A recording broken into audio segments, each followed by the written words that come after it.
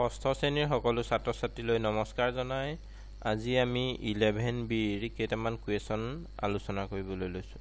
11B ৰ 1 নম্বৰটো দিছে যে পাঁচটা বীজগণিত ৰাশিৰ উদাহৰণ দিয়া আগৰ এটা ভিডিঅত বীজগণিত ৰাশি কাক বোলে বীজগণিত ৰাশিৰ উদাহৰণ আৰু সমীকৰণ কাক বোলে তাৰ ওপৰত এটা ভিডিঅ বনোৱা আছে যি সকলে চোৱা নাই হেতু চাই ললে ভাল ধৰণে বুজি পাবা এতিয়া কৈছে যে পাঁচটা বীজগণিত ৰাশিৰ উদাহৰণ পাঁচটা বীজগণিতীয় ৰাশিৰ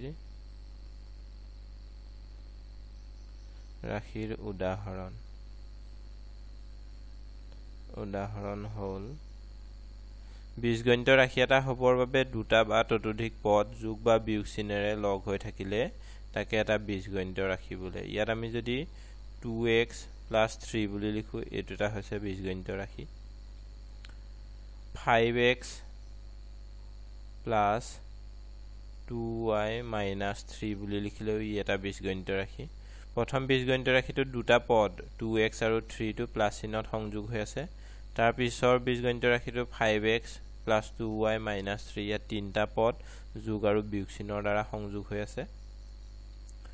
বা আমি 5y - z এনে ধৰণেও লিখিব পাৰো যিকোনো বা আমি 3x + 9 বুলি এটা লিখিব পাৰো বা আমি 5x² + 3x + 10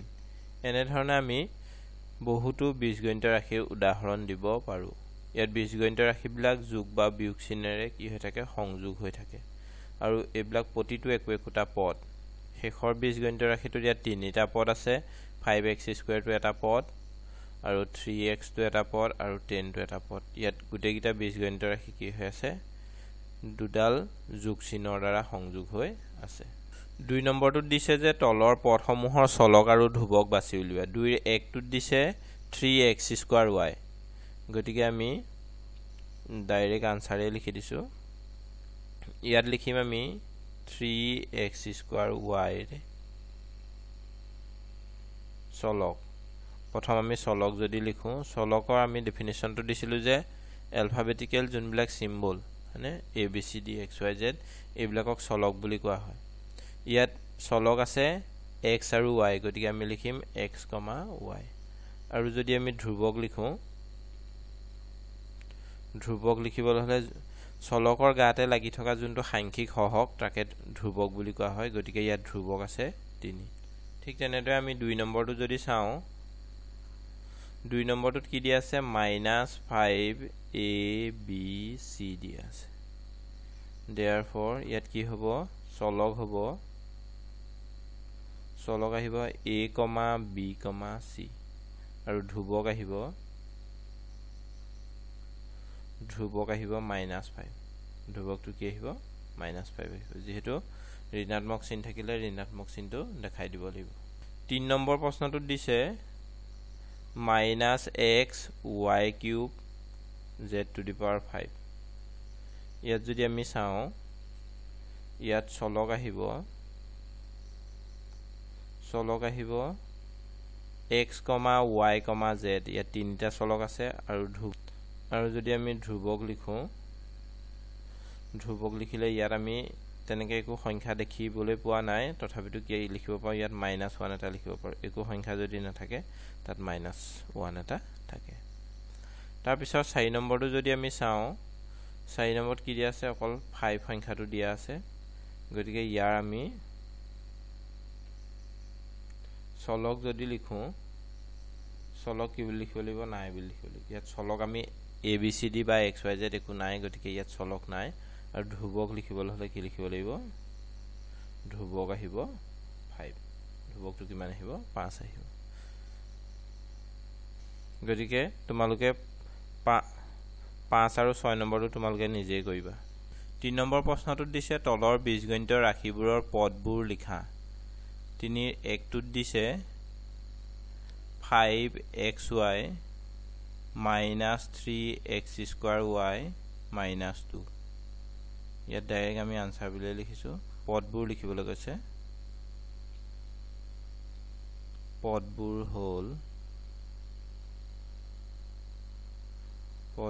হ'ল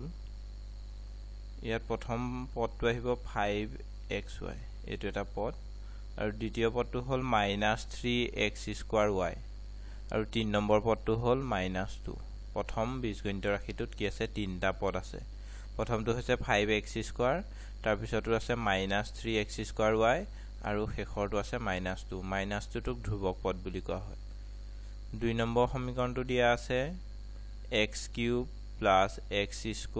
minus x plus 1 आंसर लिखिम আমি পদবোৰ হ'ল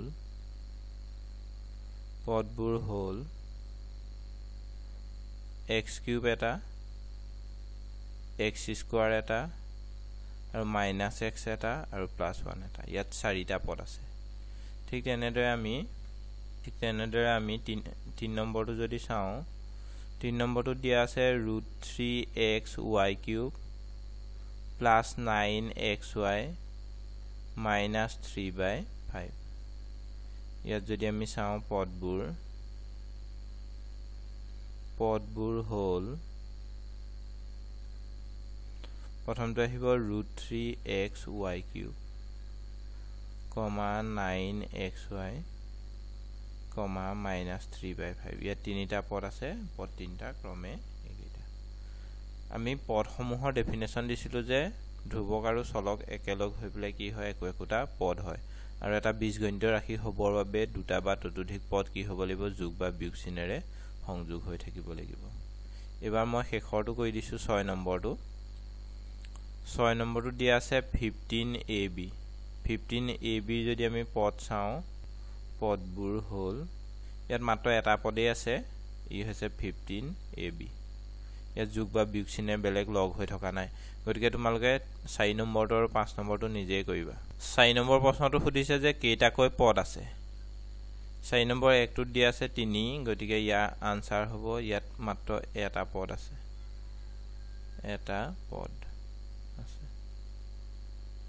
কেইটাকৈ পদ আছে সুধিছে প্ৰথমটোত এটা মাত্ৰ সংখ্যা 3 সংখ্যাটো আছে গতিকে এটা পদ 2 নম্বৰটো সুধিছে 15p plus 9 ইয়াৰ আনসাৰ লিখিম আমি দুটা পদ ইয়াত আছে দুটা পদ কাৰণ ইয়াত কি হৈছে 15p টো আৰু 9p টো কি হৈছে প্লাস চিনে সংযোগ হৈ আছে গতিকে প্লাস বা মাইনাস চিনে সংযোগ হৈ থকা প্ৰতিটো একোটা পদ 3 নম্বৰটো যদি চাও 3 নম্বৰ তেনেকে 9 plus 3t² হৈ আছে ইয়াতো যদি আমি লিখো আনসাৰ ইয়াত লিখিম আমি দুটা পদ আছে 4 নম্বৰটো যদি আমি চাও 4 নম্বৰ দিয়া আছে 9 minus 5x minus 3x² minus 5xy ইয়াত যদি আমি চাও ইয়াত এটা দুটা তিনটা চাৰিটা ইয়াত লিখিম আমি চাৰিটা পদ আছে চাৰিটা পদ শেষৰটো কৈ দিছে বা 8 নম্বৰটো 8 নম্বৰ যদি চাও x plus x² plus x³ plus x to the power 4 plus x to the power 5 ইয়াত যদি আমি পদৰ সংখ্যা চাও এটা দুটা তিনটা চাৰিটা পাঁচটা ইয়াত লিখিম আমি পাঁচটা পদ আছে বাকি কিটা তোমালোকে নিজে কৰিবা বাকি এটা দুটা তিনটা এইকেইটা তোমালোকে নিজে কৰিছা 5 নম্বৰ প্ৰশ্নটোত দিছে তলৰ পদবোৰৰ প্ৰত্যেকৰে তিনিটাকৈ উৎপাদক লিখা 1 নম্বৰটোত দিছে 10pq এই 10pq টো যদি আমি ভাঙি দিও প্ৰত্যেকৰে একোটা উৎপাদক 10pq ৰ তিনিটা উৎপাদক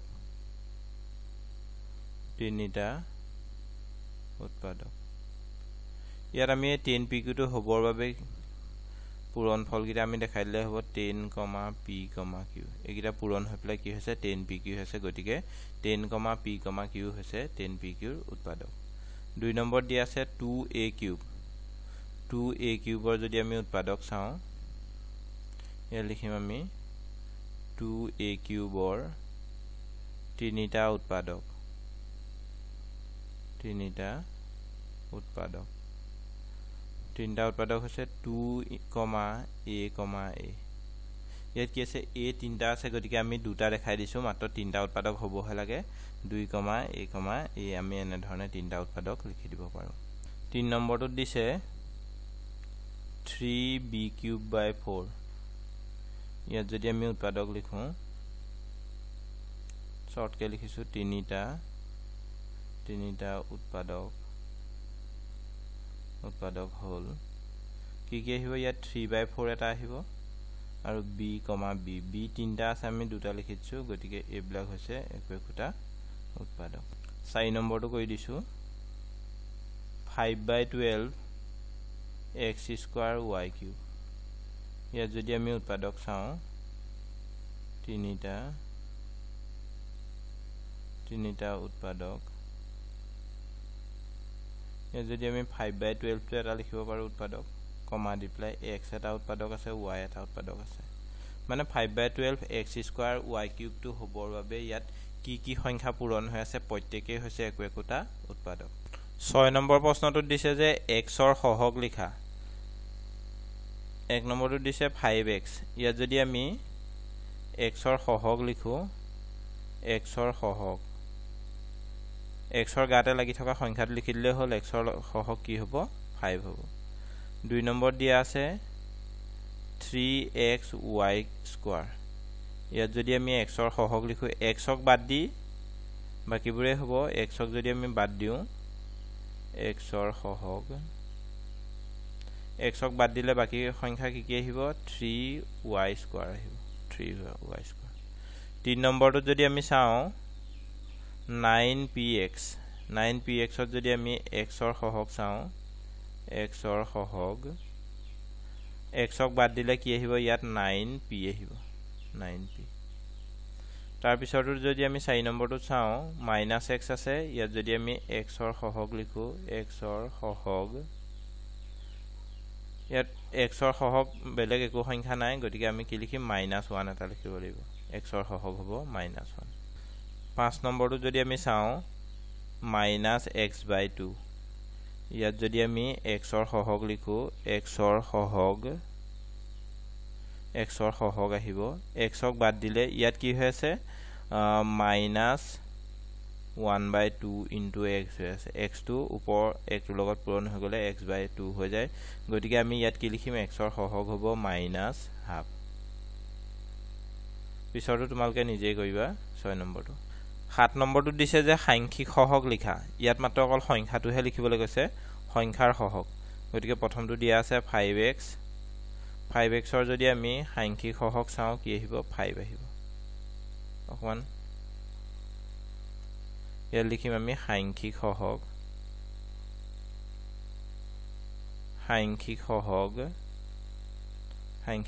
আহিব 5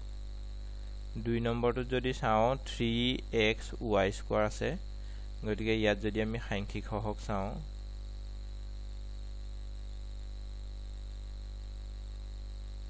সাংখ্যিক সহগ আহিব 3 তাৰ পিছৰটো যদি আমি চাও 3 নম্বৰটো দিয়া আছে -√2y⁵ ইয়াত যদি আমি চাও সাংখ্যিক সহগ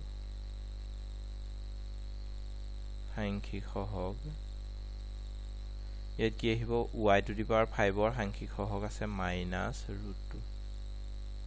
ঠিক একেদৰে আমি এবাৰ 5 নম্বৰটো কৰি দিছো 5 নম্বৰটো আছে -x³/3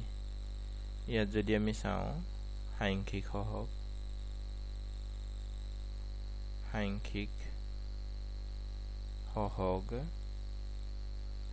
সহগ আহিব